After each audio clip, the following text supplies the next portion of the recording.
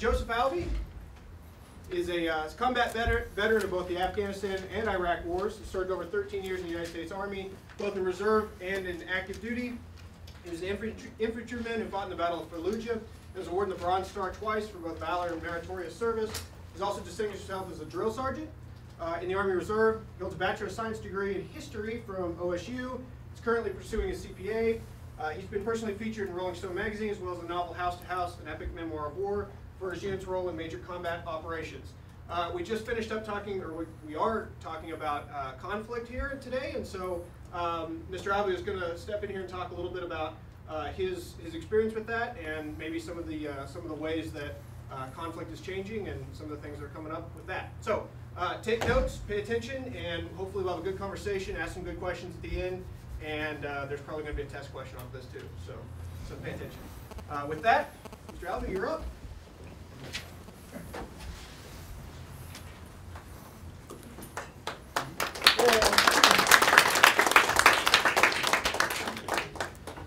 Yeah, that bio makes me sound a lot more high speed than I really am. But I'd like to first start off thank Brett and Seth for having me here in Fort Hays University. This is a pleasure to be here to speak to college students about the military, or any kind of insight about the transformation of the military, and hopefully I'll provide something of merit to this discussion. I am, in the end, I'm not part of the Joint Chiefs of Staff or anything like that. I'm just a staff sergeant. This is pretty much the view of the Army and the transformation as pretty much from a certain level of scope's view. And I'll explain that here in a little bit. But a title here, Drones, Insurgents, and GI Christie. All right, so here I am. This isn't gonna be too much of a picture-oriented PowerPoint. I probably should have, but man, the older I get, the worse I get at PowerPoint. I should be better, but you know. But here I am. This is probably about 2001. You know, I have a whopping 2 ribbons on my chest there. That's my older brother right behind me, and that's my father right there. We have quite a bit of a military tradition in my family. My original father was a Special Forces pilot, and unfortunately he crashed when I was in 1983. I was just a wee one, so I never really got to meet him very much. But my mom, obviously, she has good taste in military men, so she found my stepdad there, who's pretty much raised me since I was a kiddo. He's a pretty high-speed, hard-charging guy. He was in Ranger Battalion. He was a Pathfinder. And during the Desert Storm, he found his way over there. He served his country. He was the first one of us in the family to go over there. I was still in first grade, so I didn't get my chance. I had to wait a couple more years later. My older brother, he joined the Army before I did. We both have sort of a similar background. We both went to, I went to Oklahoma State University back in 1999. Me and OSU kind of came to an agreement that maybe college wasn't right for me at that moment. They were more in that agreement than I was necessarily. But so I was originally had a ROTC scholarship there, so I'd always planned on going into the military. Wanted to become an officer, but you know, as I later learned, the best officers always start off as enlisted men first, because you got to know how it is, right? That's what we tell ourselves to make ourselves sound better, though. So helps me sleep at night.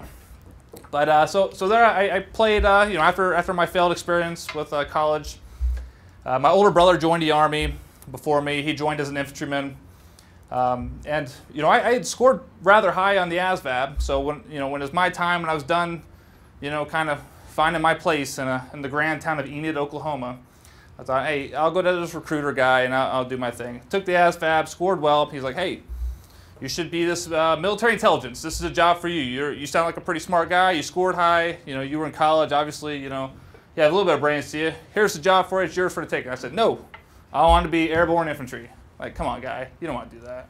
You scored way too high. I'm like, no, airborne infantry. Let me have at it. I said, all right.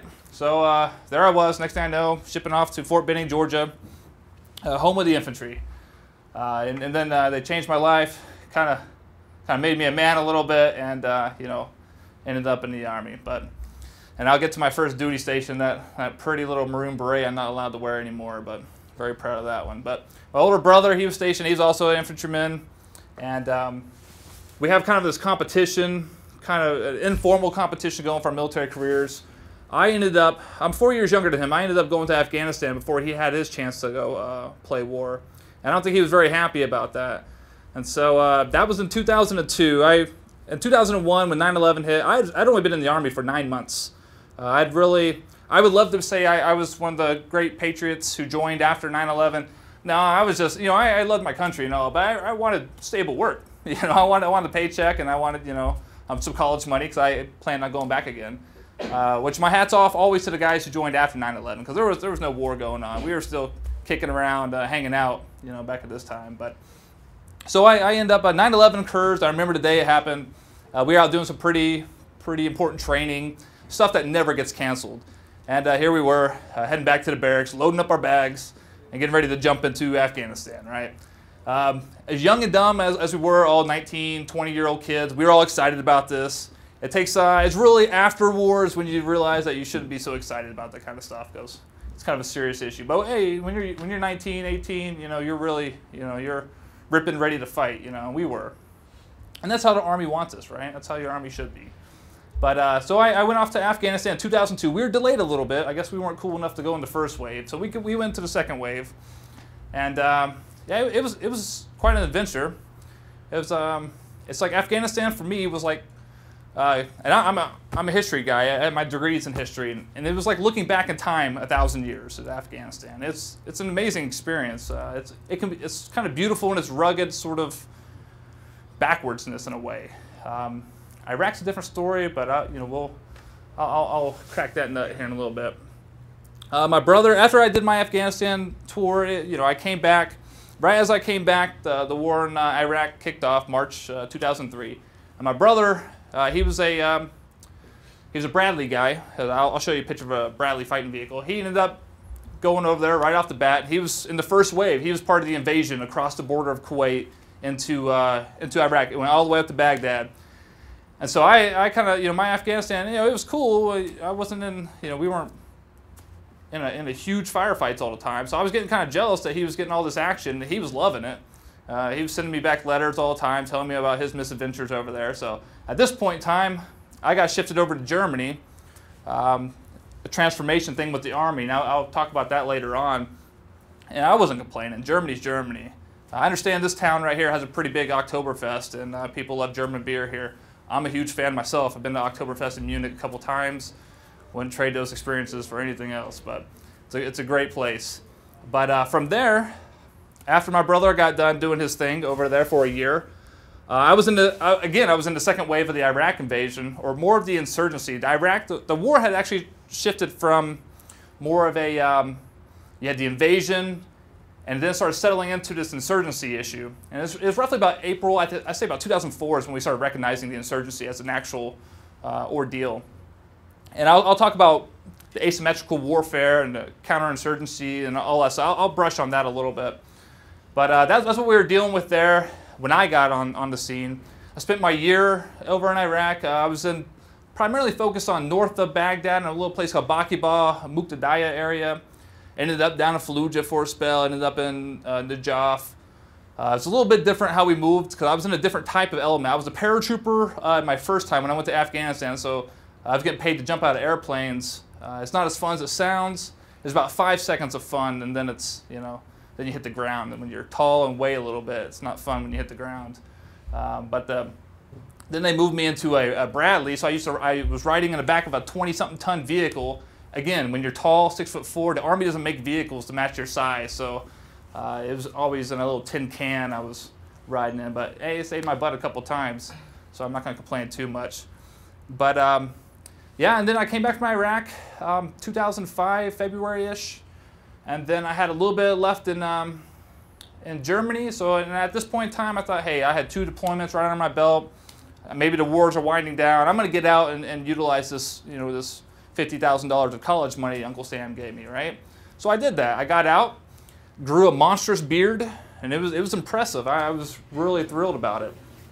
And then the recruiter found me and said, hey, there's this unit right down the street. I was in Stillwater, Oklahoma, going to Oklahoma State University. He's like, hey, there's a bunch of drill sergeants here, really chill unit, a bunch of NCOs, a bunch of sergeants essentially. And he's like, hey, come over here and you can just play part-time Army. I was like, hey, I like soldiers.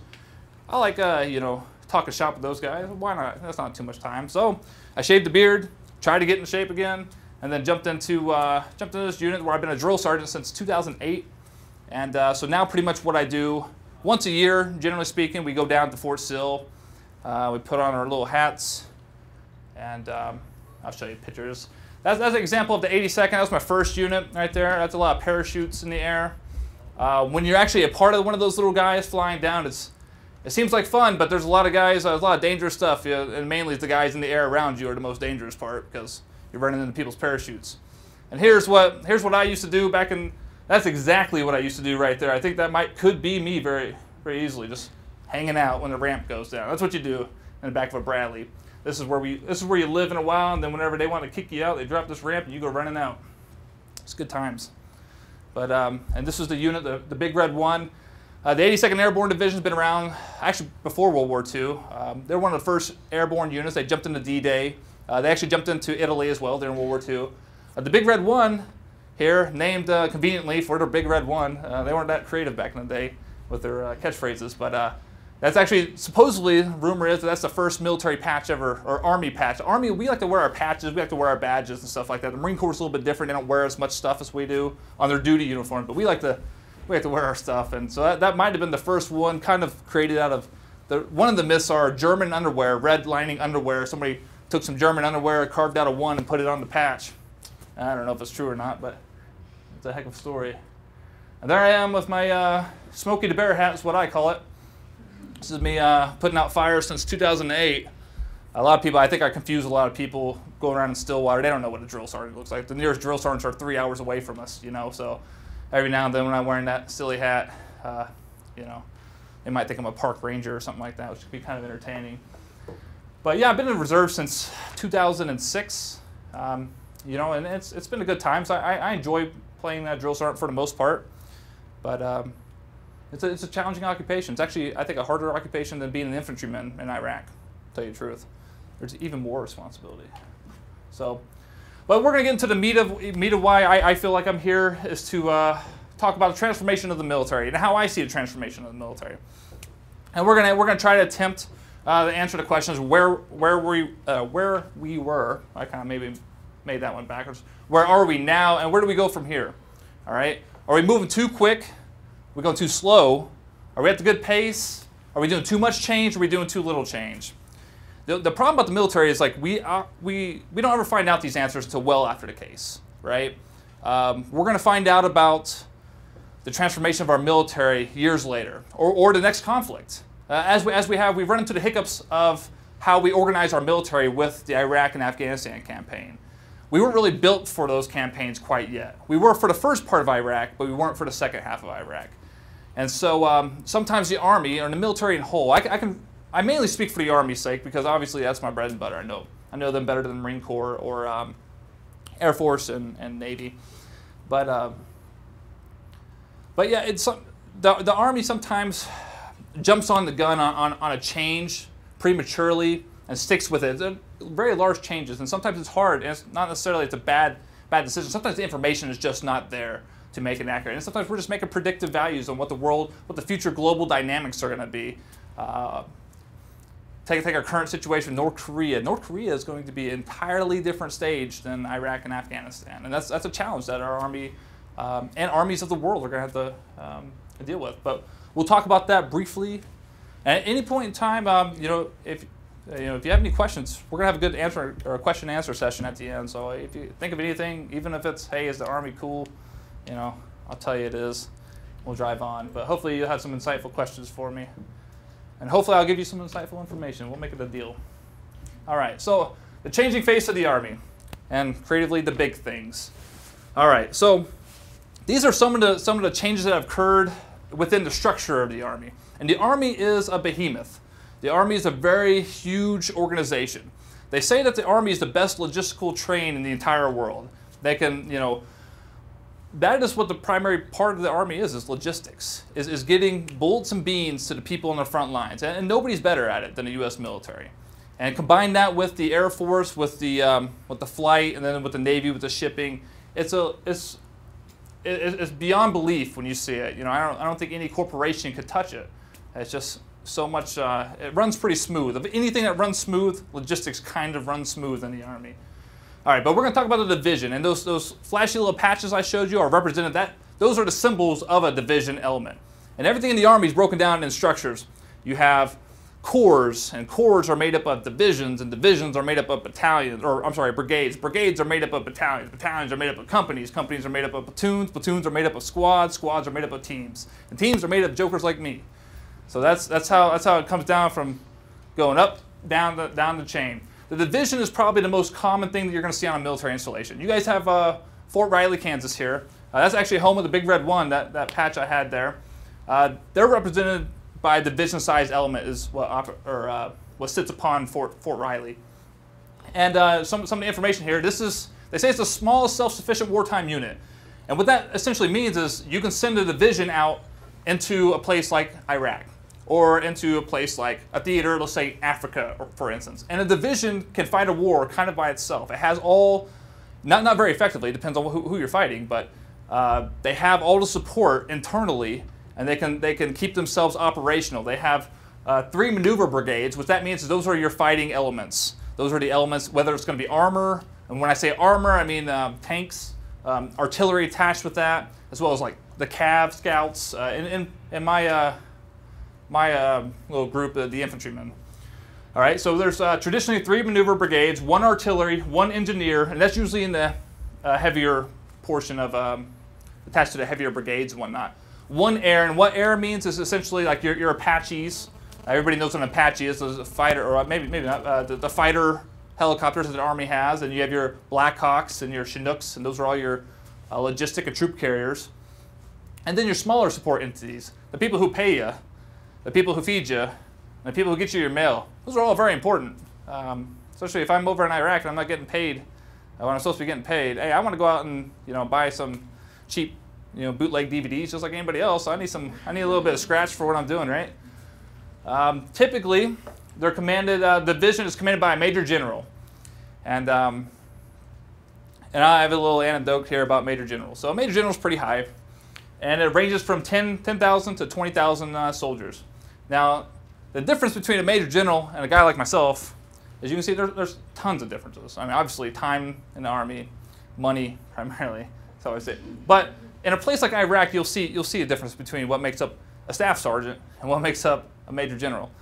After the Battle of Fallujah, we came all out, and when you're in a war zone, sometimes it's kind of hard to wash your uniforms and whatnot. You get a little. Sometimes you might not get a shower for 20 days.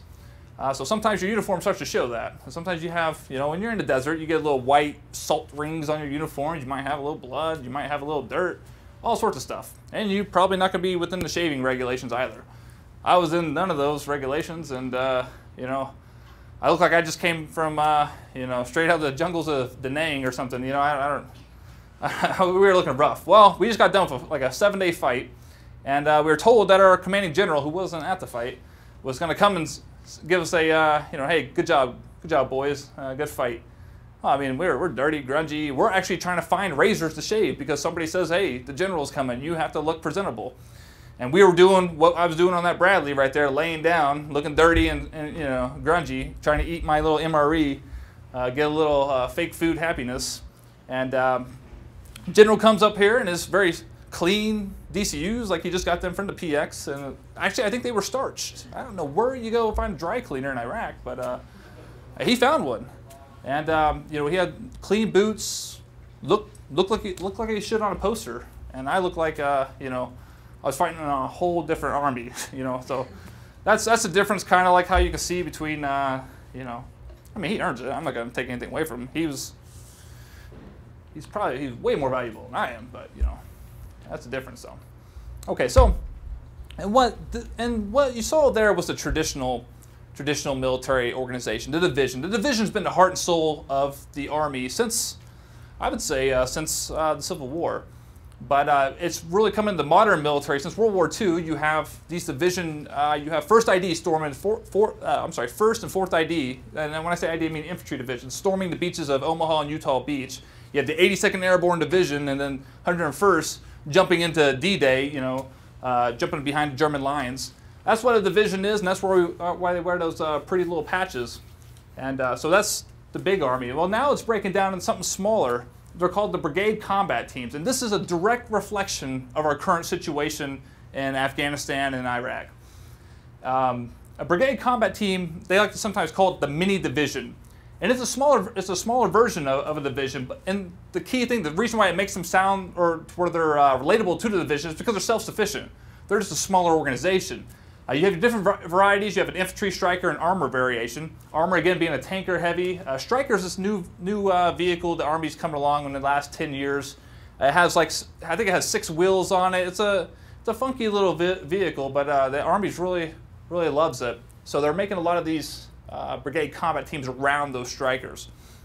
Now, for instance, an infantry BCT, brigade combat team, it would consist of 2 rifle battalions, 1 cav battalion, 1 fire battalion, and that's going to be your artillery when I say fire, and 1 support battalion. And when I say, and my little comment here, what are those legs doing here? I mean, I got to give you a little backstory on what a leg is. In the Army, we have some derogatory words, what we call their people. And we all know derogatory words, and usually they're not ones that you would share in front of a classroom. But these ones, if I shared in the military classroom, they'd be like, oh man, that's kind of out of line. But in here, it doesn't mean anything so horribly, unless you're in the Army. What a leg is anybody who is not jump qualified, anybody who doesn't jump out of airplanes. We think that patch for the 82nd Airborne, I've never found a unit that loves themselves more than the 82nd Airborne Division. I don't think it exists. They call themselves America's Honor Guard. It's the dog and pony capital of the U.S. Army. They love themselves. They really do. And I was loving myself too when I was wearing that maroon beret and that patch. I used to snub my nose down at the legs as we saw them. Guys guys and women who didn't, jump out of airplanes. We thought we were really hot stuff. We also have another word that is a double combination. It's called a POG.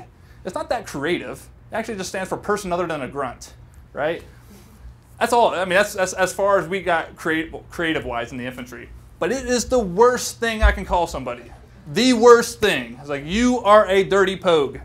And that means that you do not do anything for the Army.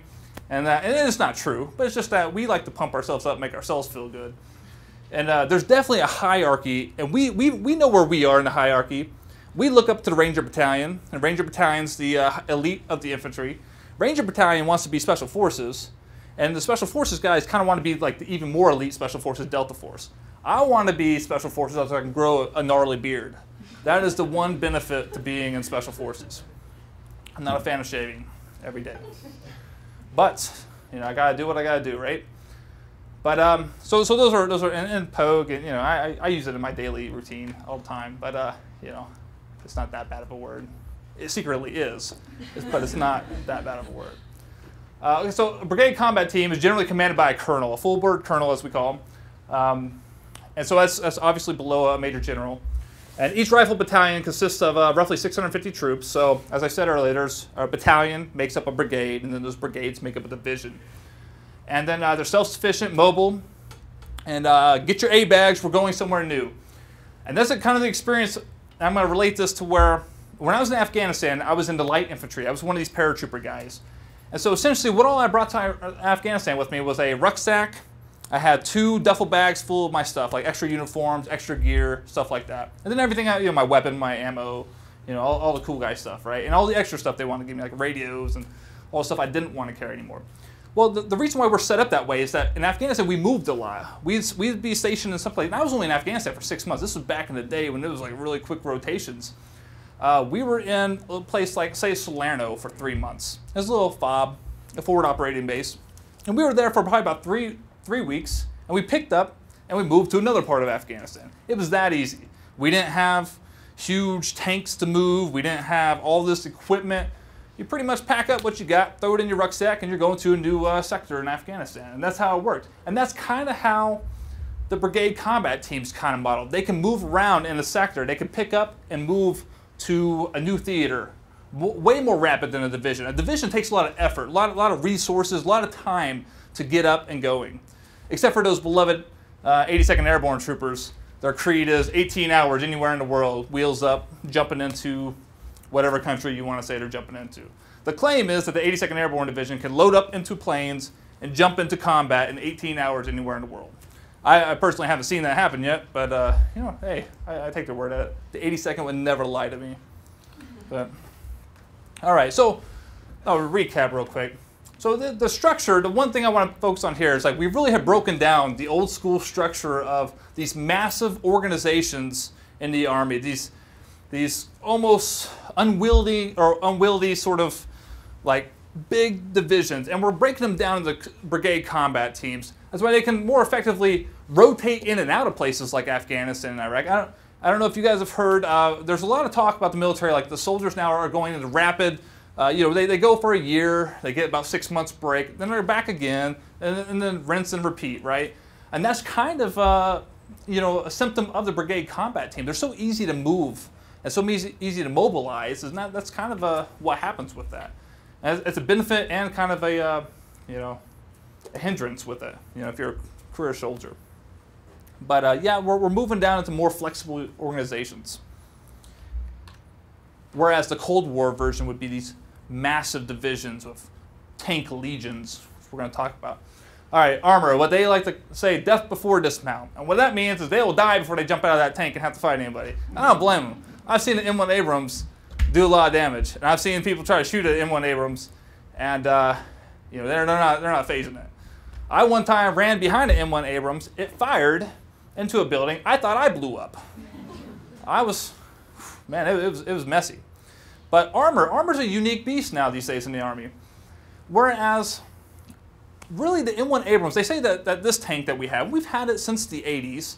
I want to say Panama might have been one of, it was during the Panama invasion era. I don't think we brought any M1 Abrams. This is the same time period that we were testing out the Apache, possibly the Black Hawk. I think the Black Hawk maybe came a little bit afterwards.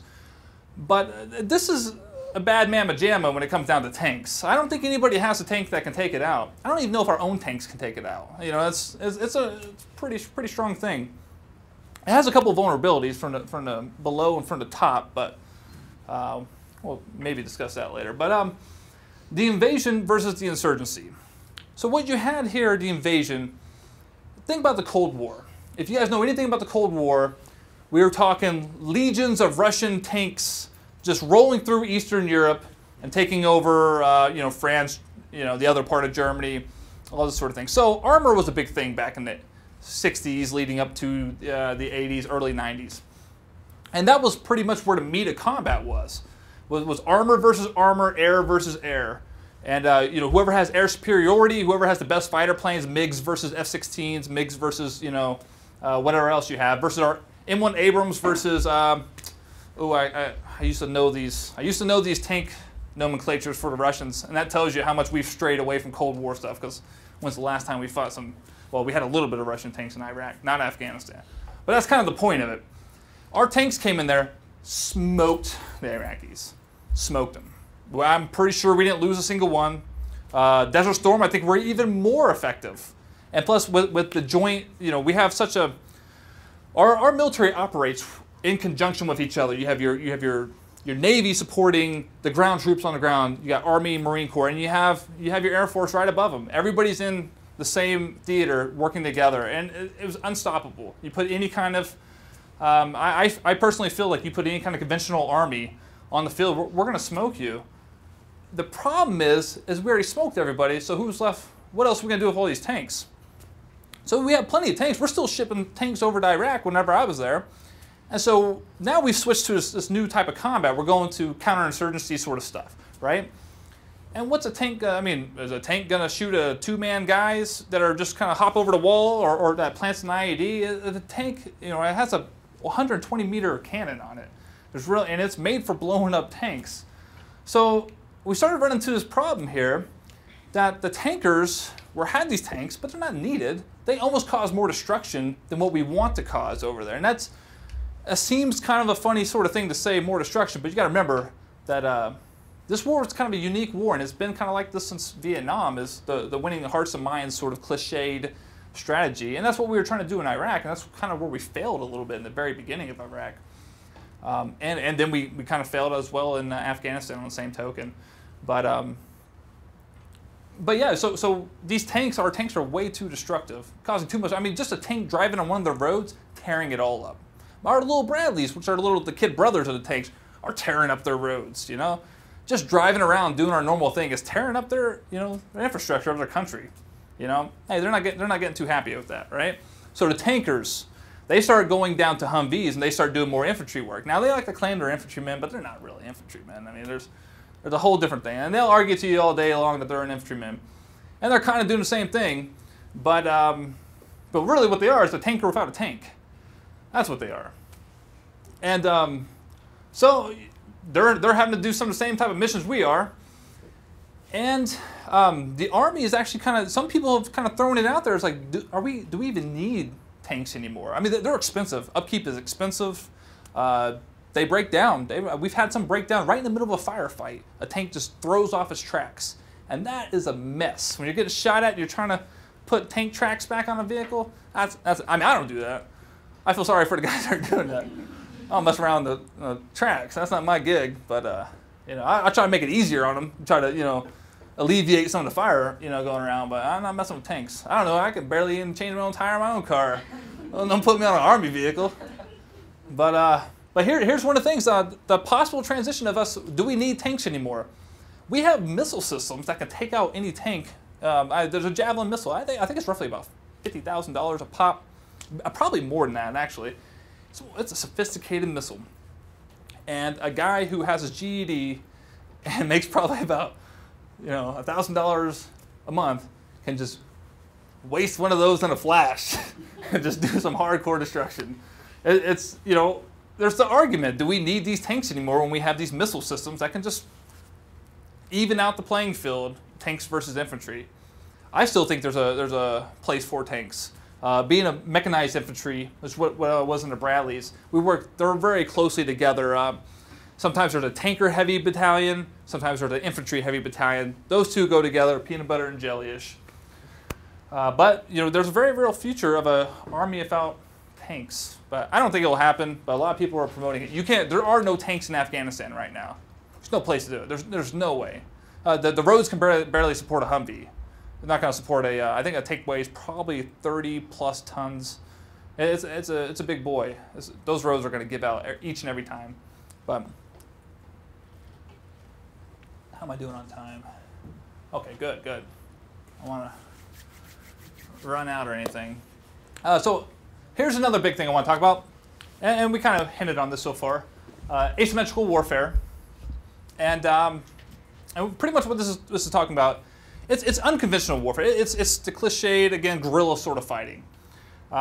It's pretty much, there are no traditional lines drawn on the battlefield. The entire theater is the battlefield.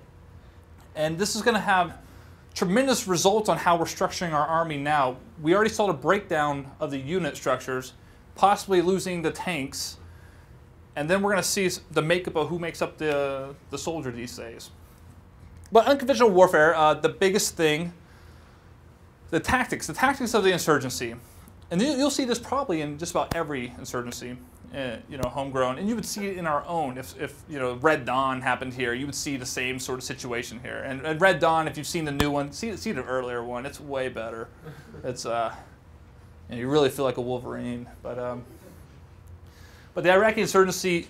Now the problem is that after the Iraqi Republican Guard was pretty much knocked out, and in their actual official army, there was no more guys with uniforms. There's no more bad guys. I say bad guys, but there's no more opposing forces that had an actual uniform that said, you know, Mr. Soldier, Iraqi Army, that you knew who you're going up against. And that makes it very difficult to fight an enemy. And sometimes we're not very good at that as a U.S. Army. We struggle with it quite a bit. And the problem with that is when you struggle with that, there's a lot of people, there's a lot of extra damage that can occur in the theater whenever you struggle to find your enemy. And we've had a lot of growing pains with that. The tactics that they generally use, and the IED is the biggest, and I'll talk a little bit more about that. They usually use a lot more ambush tactics. They don't bring, if they meet us on the battlefield, we're going to smoke them, like I said. Even 30 of us, if they outnumber us even by 60, 30 of us are going to beat them each and every time. We typically like to fight in a 3-to-1 ratio and have the upper hand, but we always have the upper hand. We have planes, we have helicopters, we always have those assets at our fingertips. Hopefully you have those assets, and hopefully your radio's working. Sometimes it doesn't, and then you think, oh man, they were full of crap when they were telling me that we can win all these battles, but we always do. And the tactics, they like to do a lot of ambushes. In Iraq, what I saw primarily, I didn't see any. I don't feel like I fought a professional soldier until the Battle of Fallujah. I think most of these guys were locals. Most of them were. Some of them were bullied into it. Some of them, you had these outside fighters that would come into the neighborhood, threaten your family, or offer you money because you're a dirt poor farmer, and hand you an RPG and say, hey, when the American patrol comes around, fire this RPG. And you saw that. And sometimes they get lucky, but sometimes they fire an RPG over a wall. That thing's inaccurate as all get out.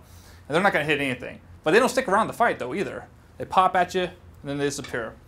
And when they do show up, every now and then they like to test you, and they'll show up, and we put them down. And then they'll just start, lobbing mortars at you at your base. They'll start, all the sort of stuff. But they won't meet you on the field until you get a big thing like Fallujah. And we'll talk about Fallujah a little bit. Now, the primary killer for our guys over there, for wounding and us getting casualty, is the IED. And for those of you who don't know what the IED is, it's the improvised explosive device. And what that is essentially, the most basic form of this that you're seeing over there is an artillery round. An artillery round that's usually put in a cannon, fired miles away, blowing up. What they came up with, this is a pretty ingenious way to fight us. What they do is they just bury a little hole on the road, stick this shell down in there, put some sort of device, sometimes just call it on a cell phone whenever American troops are rolling by, blow it up. And it's an artillery shell, and some of these artilleries have like a kill radius of 300 meters easy, right? That's a big area. And so if you bury this in the ground, you don't have to expose yourself. You can just blow us up, and you don't lose anybody, and then they lose their people, right? They really started when I usually jump between, and most of my experience I'm going to talk about Iraq, because Iraq is really where I really felt like I saw real combat, and it was a different time period. Afghanistan has kind of turned into what Iraq is now, but it wasn't that. We'd won the show really early in Afghanistan, so Iraq,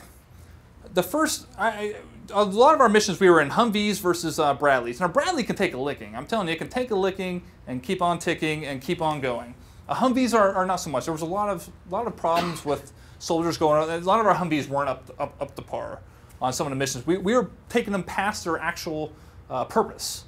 A lot of these Humvees weren't made to go on patrols. They were just made for cleared roads to go back and forth, not be engaging in ambushes or anything. So a lot of our Humvees took a beating, and they weren't made for a lot of the stuff we were putting them through. When you're in a Humvee and you get hit by an IED, it's a little scary. The thing that the way you avoid that is by speed and distance. It's harder for them to hit you when you're cruising 70 miles per hour on the highway, right? And they have regular paved roads and whatnot. Iraq's not really that. Before we did all the damage we did, it was kind of a progressive sort of Middle Eastern state, in my opinion. But the Bradley, in the very beginning, it would wake me up. Because when you're in a tin can like a Bradley, and you're stuffed in there, the Bradley's supposed to hold, what, about 6 people? Well, we like to cram about 9 or 10 people in there. And you double your size whenever you're wearing your body armor and all your gear and grenades and all the cool stuff that we have. So you're just scrunched up against Bradley. And the only way you can communicate with anybody when the Bradley's going full speed is to yell right into their ear because it's so loud you can't hear anything. You're already miserable. The best thing you can do is just fall asleep. That's the only thing you can do. All you can do is move your head pretty much. So you're resting on the deal and you just prop it up on your rifle and go to sleep. When you get blown up, you wake up. You go, oh, yeah, we got hit. And then they'll unlock the ramp, we'll go out, and then we'll go do our part. Now, right when I was leaving, they started double stacking some of these IEDs. And they actually took out a couple tanks. I remember one time I was rolling up into another fob. We were a totally unrelated mission. We saw a tank that was on fire. And I was like, man, I didn't know they could actually take out our tanks. And they had stacked and stacked and stacked. I think the word was like 5 or 6 anti-tank mines on top of each other, and then dug them underneath there and blew the crap out of it. And there's certain things you just can't fight against. And IEDs are a very hard thing to fight against. And that's why the Afghanis have really, or I should say the Taliban and their related parties, have really adopted this use because they saw how effective it was in Iraq. We were very slow to transition to vehicles with the V bottoms is how they're shaped. And that's the way that they absorb the blast of an IED is very effective, and it doesn't cause as much damage to the vehicle. And that's what the Army kind of came out, started rolling out this type of vehicle later in the theater of the Iraq War. I assume, I think they're called like an MRAP or something. I haven't ever seen them personally. And I think they have transitioned those to Afghanistan, but at the same time that the Afghanistan the fighters there have really transitioned into hardcore IED use. Like I said, they're man to man. They generally don't get us too well, but you know, they smartly use these IEDs, and they're getting better, more sophisticated with them. So they are becoming more damaging. You can use all sorts of stuff, right? I've walked by on a patrol and they just had some C4 in a trash can. I kind of considered that an IED and blew up the trash can and scared the crap out of me. But yeah, nobody was hurt, just C4. But there's a difference. One time we were on patrol and they like to do this thing called daisy chaining them, right? And I told you they have like a 300-meter radius per shell. Well, they like to put like 6 of them all in one little area. So we were out doing our thing, just kind of chilling and kicking around. And my guy goes, "Hey, Sergeant, hey, I found an ID right here." It's like, "Oh crap, we're standing right here. We're out in the middle of the open." Somebody else started kicking around. "Hey, crap, found another one." Next thing we know, there's like 10 of them. We're standing on 10 IEDs right now. 300-meter kill radius. So we were just like, I might want to get out of here. We called the Johnny 5 robot. Little guy drives in there and he disarms them or blows them up. That was kind of cool, but you know, those guys are overworked. The EOD guys, the Hurt Locker, if you will, the Hollywood type. You know, those guys, those cats are stressed. But and I guess I kind of already briefed on this a little bit. The Iraqi insurgent, what I saw, the local fighter versus a professional from abroad. The professional from abroad being somebody from, even strangely enough, Chechnya. We had some Chechnyan fighters in Fallujah, actually. Those were hardcore guys. They know how to fight. They fight the Russians, and the Russians don't mess around. The Russians seem to be a little less strict on their rules of engagement. So you have to be tough if you're fighting Russians. But the local fighter, they generally weren't as much a threat. They get lucky every now and then. But the professional from abroad, that was the danger. But they weren't really the majority. A lot of people wanted to come to Iraq and Afghanistan to fight us. But okay, so what that was essentially talking about. So the asymmetrical, unconventional warfare. It's a lot of emphasis on ambushing, blending in with the populace, and really taking an open fight on their terms, which is congested areas, places where they can hit us and egress out and not have to be in danger of any kind of sustained firefight with us, because we're going to win a sustained firefight. Okay, so I'll transition into this other thing, the other big thing, the infantry woman, the female infantry woman. I never thought this was going to happen, but I think we're really moving to this point, and I think it's going to happen pretty soon. And the two reasons I've heard this brought up, and there's a lot of reasons why. And if you don't know, women are not allowed to serve until this ruling happened within the last couple of months. They're not allowed to serve in the artillery, tank, infantry, or special forces. Those branches that they're not allowed to serve in. You can be attached to them and work with them, but you can't hold that occupation in the Army or the Marine Corps. And so what some people have been saying for why we have this is a pure numbers game. And it's almost a strange thing about the generation of soldiers. Now, this generation, and your guys' generation, is a unique generation. And I don't know if I'm included in that generation. I'm 31 now. I don't know where I sit in this, which is kind of insulting. Well, I'll tell you later on this next deal about where I sit, my generation. I think we're like a Pepsi generation. That's lame. I don't know what that means. But numbers, a lot less people of this generation are even qualified to serve in the military. The physical stuff, there's a lot, and even we talk about childhood obesity is on the rise, diabetes, and that all the health problems or all the stuff that we discuss about as a culture of Americans is actually, you're going to start seeing that. And who's your recruitable base? Who's going to be able to actually hit? Do we change the standards, or do we keep the standards and just have a smaller military, have smaller people, smaller pool to draw from? And I've heard this discussion, and it does kind of make sense. And it goes into the fitness and the numbers. We need people to join the infantry. We're going to need people just to join the Army, period. Even though we're on the decline right now, we're gonna start as Afghanistan closes. As long as we don't get into anything else, our numbers are going to start going back down to pre-war numbers, most likely, as we do pretty much in every other war afterwards. But the Xbox generation, I think they might call you guys that. Yeah, I don't mind playing Xbox either. But your kill-death ratio on Call of Duty, most of you guys probably should know this, does not exactly equate to being a good soldier. If you can get 20 kills in Call of Duty and call in whatever the Apache or whatever, I don't know what you do, but that doesn't necessarily make you a good soldier. And don't ever, if you guys decide to go into the Army, Don't ever go to some old sergeant and be like, hey, Sergeant, hey, this isn't what I learned like on Rainbow Six or Ghost Recon. He will punch you in the face and tell you don't ever talk to him again about your Xbox skills versus his real Army skills. But I've seen it happen. It's kind of funny. And also, I think even bigger, a more significant reason for the reason why female infantrymen are soon going to be amongst the ranks of the 11 Bravos, as we call them, is a product of the blurred front lines and this asymmetrical warfare and unconventional warfare, and the unique roles women have played in such a in the cultural fight. No, I don't want to say cultural fight.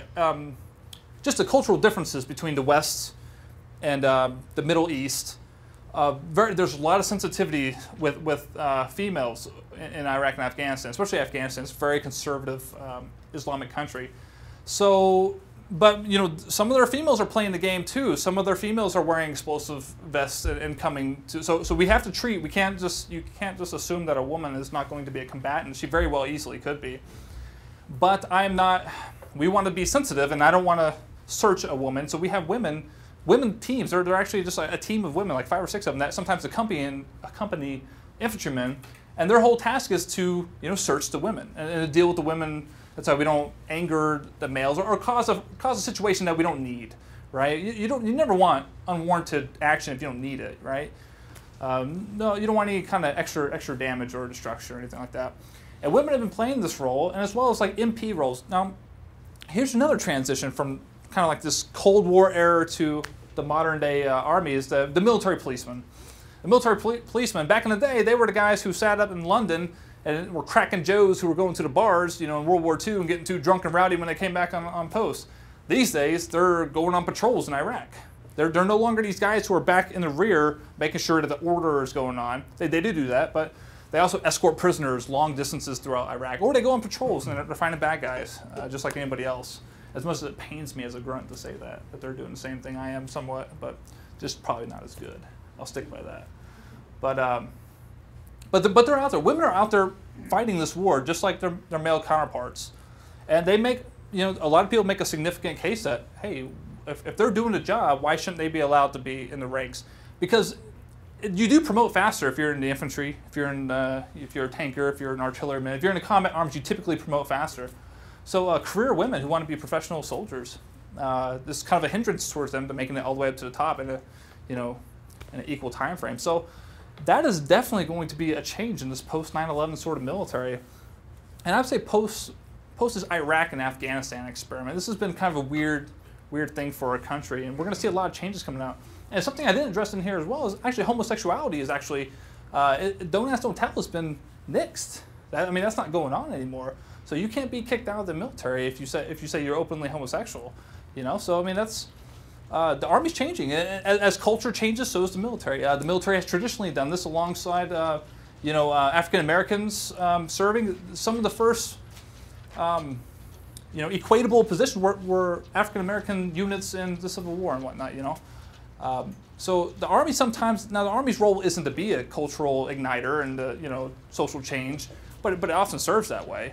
And if it's a positive move and if it's mirroring culture, our own society, then that's the way it is. And the argument is gender integration. Is it too soon or way overdue? Who's to say? There's definitely going to be benefits towards it. Definitely benefits for women soldiers. But there's a lot of potential problems that I don't think people understand is going to happen. And it's a lot of disciplinarian sort of issues within the infantry world. The infantry world is a very testosterone high, and this isn't an excuse for any bad, but there's going to be conflicts, and the Army's going to have its hands full dealing with this. It's going to take a lot of issues and a lot of time before we're smoothly running any kind of females in the infantry side-by-side male counterparts. It's just unrealistic to think that there's not going to be problems, but that doesn't mean that it can't happen and it can't be successful by any means. But that's a dramatic change in the face of the military. The Marine Corps and the Army, after we see this, it's going to be a different Army. All right, so we got the drone. Everybody hears about the drone. I've seen some weird drones. I say the model airplane to the Predator, and for any, again, I guess I grew up on 80s, 90s movies probably. So the Predator, he bleeds green. I don't know if you guys knew that, but it's not the same Predator I'm talking about though. The Predator drone, this thing has 2 Hellfire missiles, and that's the thing that's rocking people, rocking Al Qaeda over in Yemen. You know, they're flying these drones around and just locking on to these guys and zapping them. And you even have certain things called what I call a model airplane. We had even in Iraq. It's really literally what you go to a park and see those guys flying those airplanes. It's one of those, and he just throws it in the air. It catches wind, turns on the engine, and it flies around. And it actually gives us intel. It'll fly around our sector and give us pictures, satellite imagery. It's pretty cool. It's pretty handy. As our technology gets even better, we'll be able to communicate directly with those drone pilots. That's a hope. You know, and get eyes on the ground. Now, there was even a drone combat award because the drones have been killing a lot of bad guys, and some of those guys were wanting their due. And I can kind of see that they're serving a vital role, and it is, I think, a wave of the future of this more of a drone integrated thing. But some people, we get a little too far. You know, we go into popular mechanics and flip through that, and you'll see these like robots from like RoboCop and stuff like that. I mean, that's really far away. I mean, you still need dudes on the ground, boots kicking down doors. But the unmanned vehicles prospect is very, very interesting. There's a lot of things you can do with that, and I think it's. I think we're going to see some neat stuff come out, and of course, warfare always brings out some, you know, American ingenuity for cool guy technology. So hey, maybe that's what we'll have here. But the drone, it's pretty awesome. Pretty awesome technology. All right, so I'm going to use this little portion, and I call it the little things. And why the little things matter. And those are the big changes, post or pre-Cold War to, you know, as post 9/11 sort of thing. And these are just, I mean, there's a slew of other things that have changed and a lot more transformations, but on the big side of things. But here's some little things that I think really matter. And why does stuff matter? There's a guy who wrote a book. His name is Lieutenant Colonel Dave Grossman. It's called On Killing, the Psychological Cost of Killing, I believe. And he really talks about, and it's interesting, it's a fabulous read if you ever get a chance to read it. He talks about that man has a natural aversion to killing. That it's not natural for us to want to kill somebody. And he talks about a lot of historical perspectives from even the Civil War, that when we all watch the movies, Civil War movies, and you have these large units that just sit across from each other and just fire from 15, 20 meters away. But what they have found, that not very many people, the casualty rate was very low per minute. If you're sitting right in front of a group and you have, you know, 30, 40 rifles pointed at another group of 30, 40 rifles, you should probably see a lot more people getting falling or getting injured. Well, that wasn't the case, according to his study. He found out there was a study produced by the Army after World War II, and they found that only about 15 to 25% of all riflemen in World War II fired a rifle. That's a dramatic number. You watch your Band of Brothers, you watch your Saving Private Ryan, everybody's firing, everybody's killing, you know, Nazis and whatnot. But they found that wasn't the case. They found out a lot, and he attributes this to this natural aversion to killing. That man doesn't want to kill man, or he's hesitant to do so. And then a lot of times in a firefight, you'll have one person doing the work, and everybody else is kind of busying themselves with something else. Whether it's getting more ammo to the guy who's doing all the I shouldn't say work, but you know, the primary muscle of the fight, or they're healing. They busy themselves with the healing of anybody who might have got hurt. People just generally don't like to kill. So this was alarming to the Army. This is kind of alarming to the Army. They don't want their infantrymen, they don't want their guys on the ground hesitant to shoot. So the Army started thinking about some other things. They started some certain programs, like their marksmanship program. Back in the day, it was just like a target. Whenever you fired your weapon, it was a target. And it was just like crosshairs, and you fire it, and you try to get into the crosshairs. Well, the little thing, and Colonel Grossman discusses this, they started moving to silhouettes. And silhouettes actually kind of look like a human sort of upper torso. And even when I went through, we had what we called the Ivans, you know, named after our Russian counterparts. And they were like these little green guys that were holding weapons like this, and they'd pop up. And you'd shoot a pop-up green target. And what they have found, since they've been introducing this kind of evolution of target, is that in Korea, the shooting rate went up to 50%. And Vietnam, it went up to 90 to 95% of all riflemen fired their weapon. And I can speak from my own personal experience that it's almost 100% in Iraq and Afghanistan, from the guys I've been around.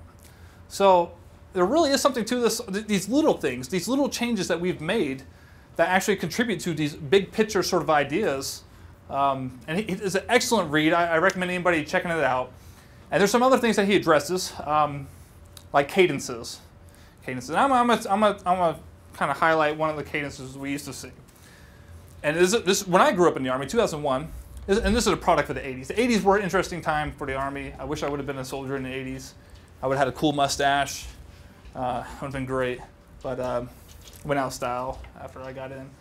But you know, there used to be this cadence. It was left, right, left, right, left, right, kill. Left, right, left, right. You know I will.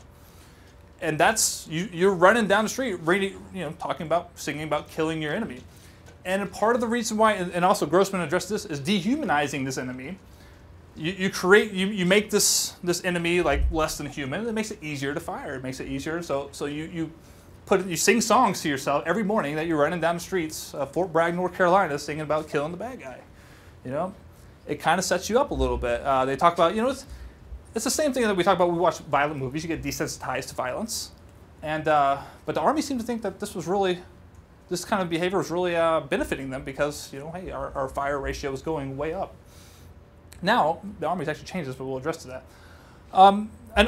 This is the old Cold War era qualification positions, and when I say qualification, I mean every year we have to at least fire in a foxhole or something like that, I'm sorry, not a foxhole, but we have to qualify at 40 rounds. We have to hit so many targets, and then we're qualified. And you know, depending on how good you shoot, you get a little badge or a little cool guy title or whatever, right? And when I went in, we had the foxhole, the prone, and prone unsupported. So I have 20 rounds from the foxhole, 20 rounds from the prone unsupported. The foxhole is a product of Cold War fighting, digging into a fighting position and shooting standing up. And that was the kind of fight we were expecting. We were expecting still Russians to come down, and we were going to be all entrenched in Eastern Europe fighting Russians. And you know, all of us grunts are going to be dug in holes fighting like that. So that was why we qualified for it. And then prone supported was just laying down without any support or anything like that. So that's what it was pre 9/11. Bayonet training, and here's another thing kind of related to the cadences. Our little thing is what makes the grass grow. And this is what we'd say as we're, you know, using our bayonets. And the drill sergeant would say, "What makes the green grass grow?" And you say, "Blood, blood, blood." And as you like stab this target with your bayonet, right? It sounds silly, but when you're 18 years old and you're on this like testosterone like group, it's pretty awesome, and you like think that you're like a warrior and all this other stuff, you know. And that's, you know, bayonets have been around for a mighty long time. When's the last time anybody fixed bayonets in the United States Army and had a fight? It's been a while. Civil War, probably. Oh no, maybe World War I. I give World War I. Possibly a couple instances in World War II. But you know, that's a factor. And this is my basic training experience. The fighting positions, foxholes and sweat. Yeah, it relates to the qualification position of the foxhole. We used to dig these foxholes, and that's a good portion of my basic training. Digging holes in the ground so I could, you know, get some place where I could fight in. I don't make my privates now as a drill sergeant digging any foxholes. That's definitely not occurring. But we'll talk about that. All right, so here's basic training post 9/11, and some of this stuff has changed, and some of the stuff I train on, and some of these I haven't been to drill sergeant school in a spell, so some of these in the Army things are always changing. Training standards are always changing whenever you work in a training environment, so you never know what's going to happen or what new stuff. So back to the qualification thing, they got rid of the foxhole. Nobody's fighting in foxholes anymore. We're not digging in holes, fighting positions in Iraq, and fighting from them. We're fighting from buildings. We're fighting in the streets. We're fighting from behind cover, behind walls, in doorways. And so you had the prone unsupported, and kneeling position. It is one of these small things, like I said, the little things that have changed. Weapons immersion. Now, privates these days, when I joined the basic training, this was really in 2001. It wasn't that long ago. Our weapons were locked into the arms room. I didn't touch the weapon until we went out to the range, and we went out to the range for about 2 or 3 days, or 2 or 3 weeks, and throughout basic training. And other than that, I didn't have a weapon in my hand. These days, privates from day 3, we issued them out a rifle, and they go everywhere for their entire basic training. They have their M16 with them. Whole different ball game, and it's really a product of this war. You never know. And I haven't trained infantrymen at my old home, Fort Benning. I've trained down at Fort Sill, and these aren't infantrymen. Some of these are dental hygienists, and they're carrying around basic training with their, you know, M16A4, you know. So that's a whole different ballgame. And sometimes you got to be hesitant as a drill sergeant not to make them too mad because you're like, oh man, this kid does have a rifle. Probably don't want to get too far out of line. But so weapons immersion, convoy live fire. Now this is a military sanctioned drive-by, as we like to joke about. And what this is a direct reflection of these convoys driving throughout Iraq being ambushed.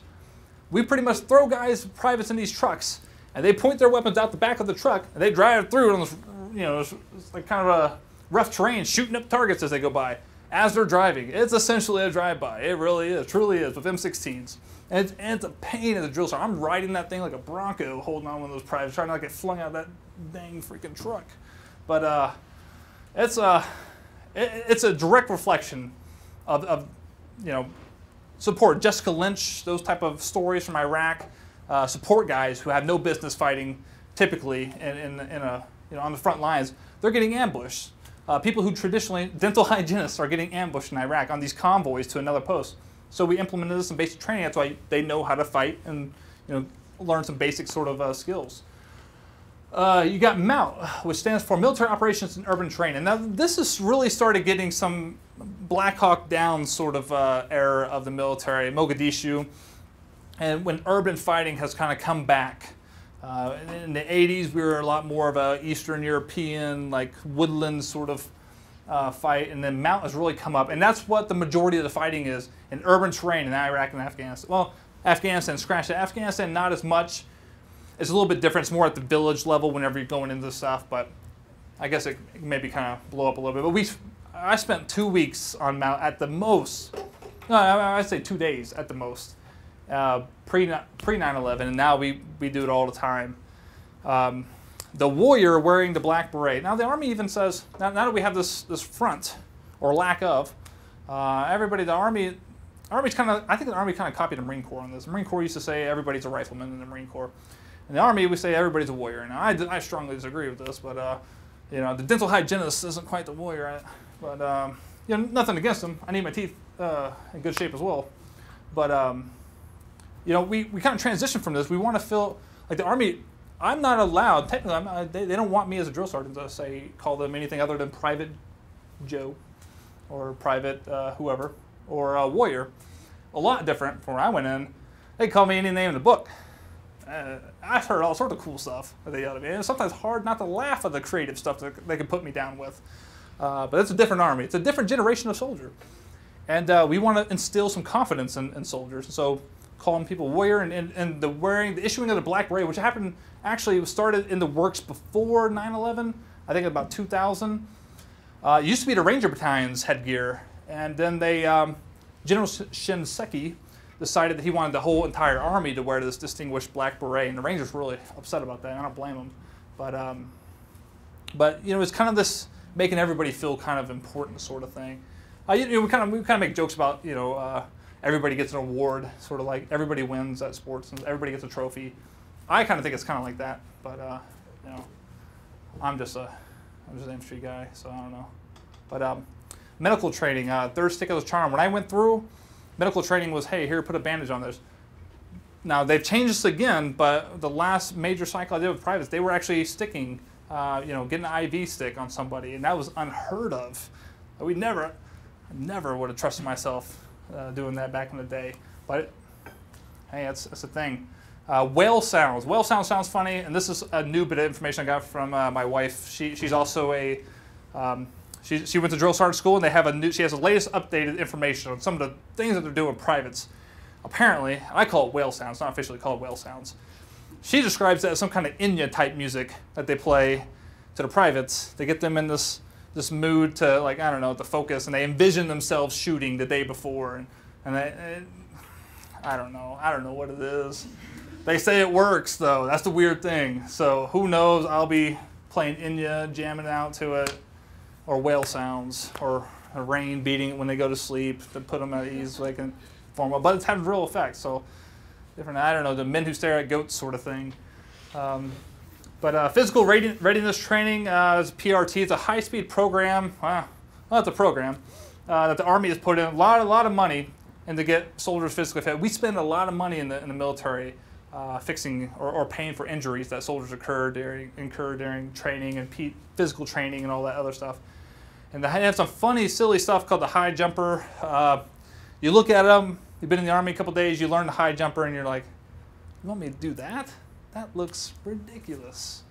But they put a lot of research and money into this, and they believe in it. So it's a different change from whenever pre-9/11 they just beat you down. You just do your standard stuff, you know, push-ups, sit-ups, long road marches. But the Army's getting a little bit smarter, incorporating a lot of yoga-type exercises. It's interesting. And then back to the bayonets, say it ain't so, as Weezer would say. Bayonets, I am pretty sure that we're phasing out bayonets. Unfortunately, I left my bayonet in the arms room in Iraq and Afghanistan. It was probably rusty. You know, it's good warrior type training, but it's not really that necessary. I don't mind if it goes away. But all right, the smartest generation. I've been told you guys are the smartest generation. And I was told that I don't belong to that generation, which makes me kind of upset. I'm not that old yet. But it truly is a different generation these days. Technology is way more your guys' thing than us. We're still, like I said, look at my PowerPoint. You guys would have something that was, you know, links to YouTube, you know, Facebook. People would be like streaming this right now, you know, and that's where the Army technology is going. So you guys really are going to be very gifted with this new technology we're going to have as soldiers. And there's a lot of these small things are because of that's the way type of people you guys have become and what your generation is going to be. Non-combatants. When I went through, we didn't really focus about that too much, but now it's a very big thing. Target discrimination. COB stands for civilians on the battlefield. When you're going through, and it's a product of this asymmetrical warfare. When you have people who don't have uniforms, you know, who do you distinguish? That's a very important thing, is to tell who is who. And who you need to not pull the trigger on. So we really beat that into people's training now. Cultural sensitivity. We actually teach. You know, we have like I don't know. They're pretty standard, like, you know, history about Islam or certain things about the culture, that region, and historical facts about Iraq and Afghanistan. We'll go over certain things like that. So learn a couple of Arabic words here and there. Training sites. How do you convert a trench into a cave? You add plywood. When I was at Fort Bragg, right after 9/11 happened, we were going through trench warfare. We're going through these trench training courses, and they're like, "Hey, we're going to be fighting in caves. How do we transition? Oh, to plywood." So a trench became a cave. So, you know, that's how we adapt. And then we have the FOBITs, of the Shire. A FOB is forward operating base, and pretty much the FOB. We even train this in basic training now. It's basically just a little mini base that have tents and people stay in them, and we actually replicate that to get them the feeling of what life's going to be like in Iraq and Afghanistan. They're going to be living on these, and I call them FOBITs. We call them FOBITs because they never leave the FOB to go fight the war, is what we like to say. But so we call them FOBITs. But you know, that's one of the little changes that we have seen. All right, I'm running a little bit on. I guess I've been a little overwinded on some things, so imagine that. But this is we're getting to the end here. And now this is where I personally think I met post 9/11 and pre 9/11 kind of came together in one sort of fight. And it's Fallujah. And it happened in November 2004, and it was in the city of Fallujah, which is due west of Baghdad. The Marine Corps had pretty much seized all of Fallujah, and they had given them warning. They said, "Hey, look." I think Zalkawi, or what's that? I don't remember what his name is. The number 2 for the Al Qaeda at the time. He was supposed to be holed up in there. They gave him like 2 or 3 weeks or a month or something like that for them to evacuate all the civilians out of this, you know, pretty significant sized city. And so that had to happen. But then it was so in the city it was supposed to be nothing but fighters, guys who just wanted to mix it up with us. So we had a whole city of guys who just wanted to fight. So the Marine Corps had seized it, and they were kind of doing some old school seize and feinting maneuvers. And they called up the Army. They wanted us to help them out. So there were 2 battalions of Army came over there, and they called 2 infantry, which is who I was with. And so hey, we were like, hey, yeah, why not? Yeah, nothing else going on. So the Marine Corps is feinting, and this is old school sort of technology. This is Cold War sort of tactics. They started acting, pretending like for months they were pretending like they were going to come through the south of the city.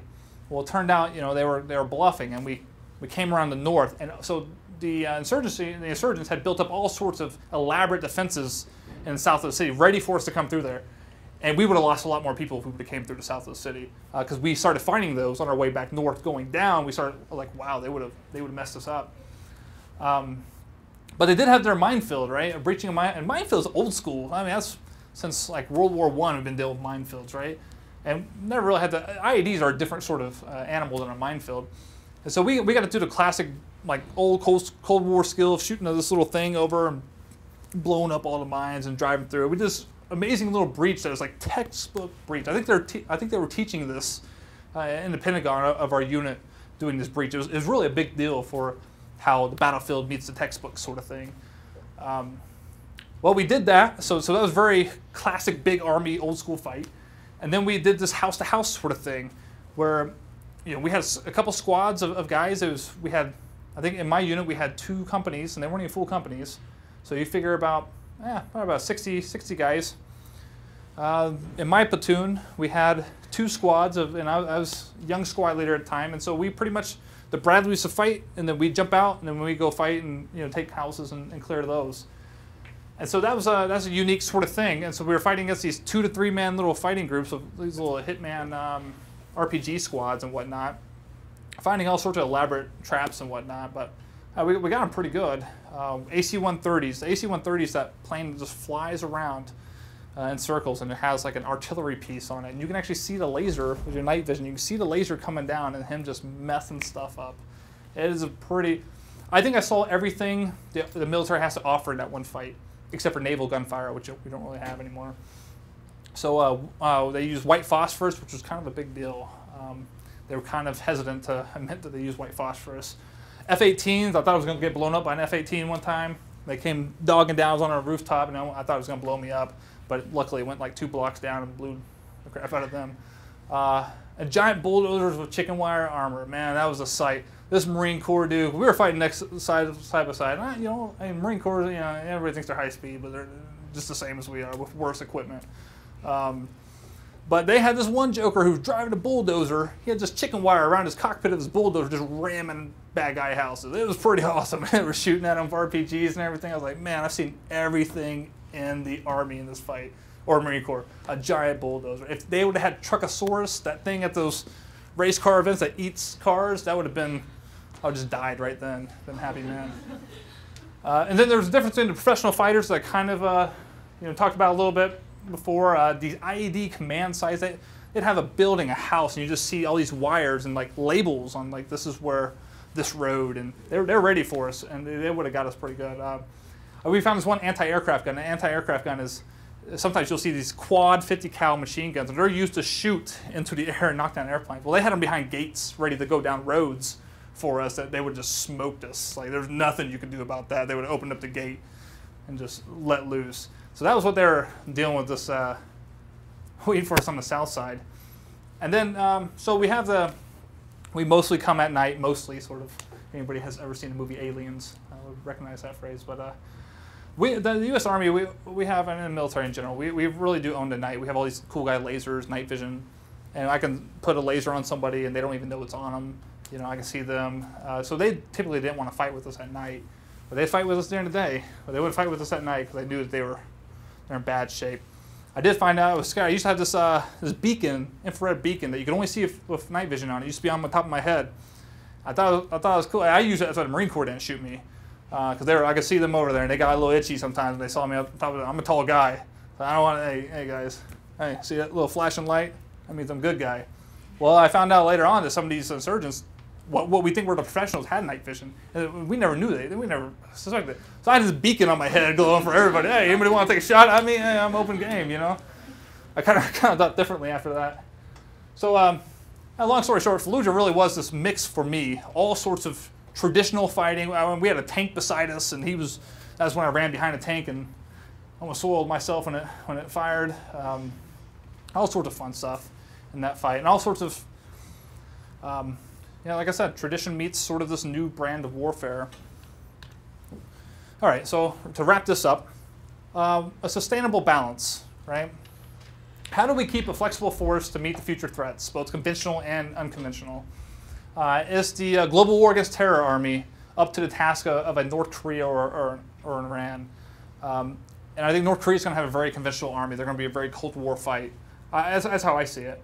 Have we transitioned too much over to this fighting insurgency warfare, or have we, fighting these small 5 to 10 man groups, or are we going to have again, divisions of tank warfare meeting out in the plains of, or I don't know, whatever terrain of Korea, mixing it up?